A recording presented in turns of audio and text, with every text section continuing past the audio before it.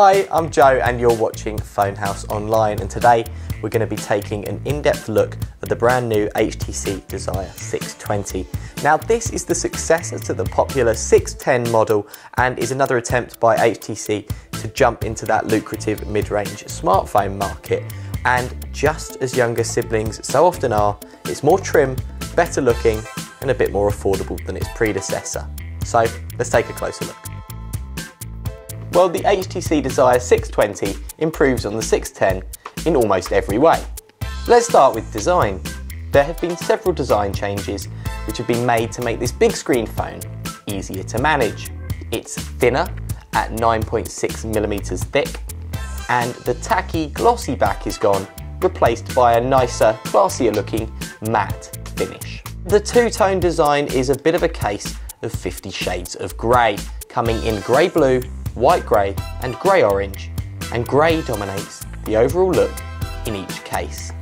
Up front, the screen bezel is now thinner down the sides, and there's a single row of new look front-facing speakers.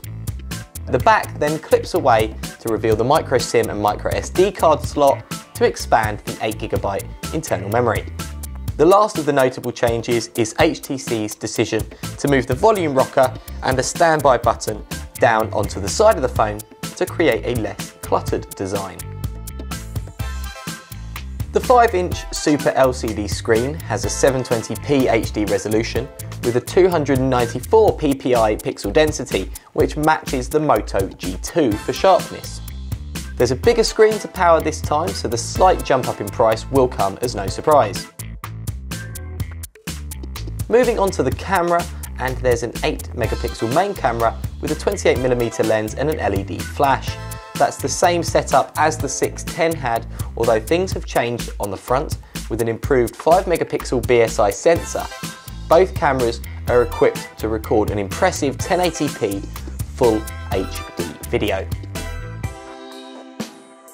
Now looking at the operating system and navigation, the 620 runs Android 4.44 KitKat with Sense 6 overlaid on top, and is also powered by a new quad-core Snapdragon 410 processor.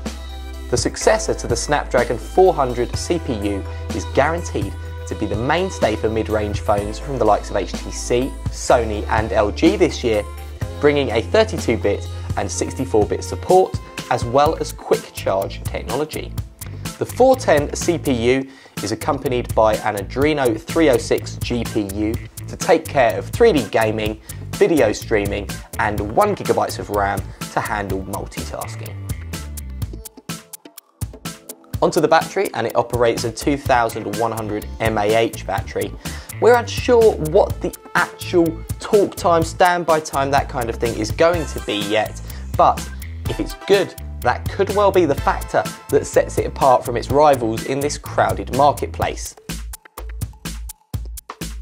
Having a look at the memory, as we've already mentioned, it has 8GB internal memory with 1GB of RAM, but that's expandable to a whopping 128GB with the micro SD.